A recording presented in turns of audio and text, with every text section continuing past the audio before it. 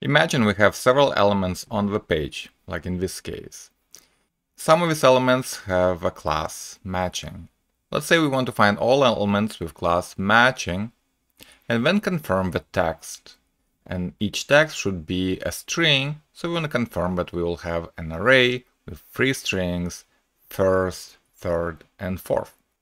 Here's how we can do it.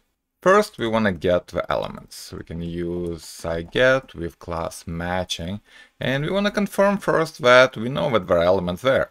We can confirm the minimum number of elements, or in our case, we know that there should be 3 elements. Great. Now we know the elements are there, and now we need to extract the text from each element. Now what we get from cy.get is a jQuery object. So we need to iterate over this object. Fortunately, there is a variety of methods that allow you to iterate over a jQuery object and extract inner text. My favorite is to use the jQuery makeArray. So from a jQuery object, it creates a plain array, and then we can iterate. And now each item in that array is a plain DOM element, and we can extract inner text from each one. Now we have an array, and we use deep.equal to confirm its contents, third, fourth. Every time you have objects or arrays, you have to use deep.equal to compare them. Okay, great.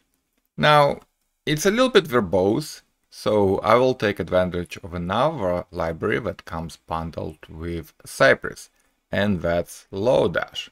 So we can say map. And Lodash map is universal. It takes any collection, like in this case, it could be a jQuery object, and you can pass a callback, or you can just specify a property from each item that you want to extract when you iterate over that object. So this works the same way. And you can take this little utility that we've written and extract it into a utility function.